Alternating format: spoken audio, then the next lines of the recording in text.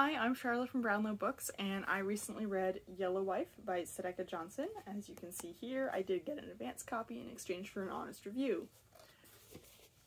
I liked this book, despite it being filled with horrible, awful things. It was sort of one of those, like, stunningly heartbreaking kind of things, where you're just like, yes, no, okay. That kind of thing. Johnson obviously researched a lot for this book. She has wonderful details, but she doesn't get bogged down in those details and like lose the plot.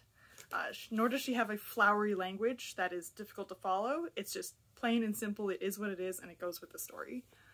There are some nice things in here, despite the slavery. Found family, compassion for others. I'm giving it 4.5 stars. I really enjoyed it, and you should read it.